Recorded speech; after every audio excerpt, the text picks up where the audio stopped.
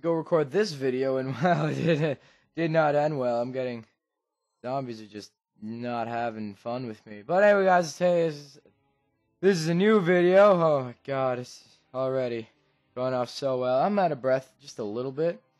But today we're going to be looking at the Shadowflame bow. Obviously, I have the the Unreal, the bestest of all of them, the Unreal Shadowflame bow with a damage of 61 range damage, 14% critical strike chance, very fast speed, which is awesome, and average knockback, and it shoots shadow flame arrows. Now the best thing about this is the shadow flame arrows part, because as you can see I have the endless quiver, which basically it's basically a bunch of wooden arrows, except I never run out.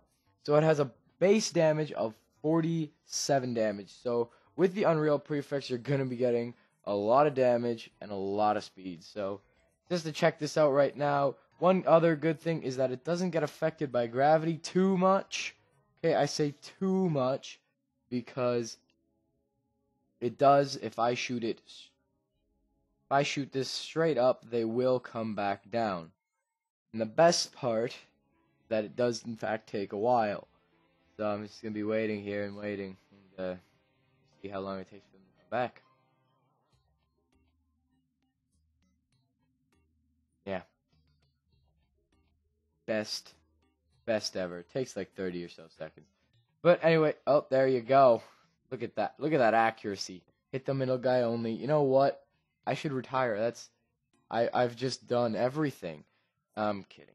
Obviously, it cannot penetrate through walls, unfortunately, which is a downside to the bow, but it is very accurate at medium to long range, which is honestly amazing, and it can go through, I think it's four enemies. But other than that, look at how accurate. The only thing is, though, it's not like a gun where it's like pew. It's like, is that a party grenade? Fun with that. Yeah. So other than that, can I buy any of them? Smoke bombs.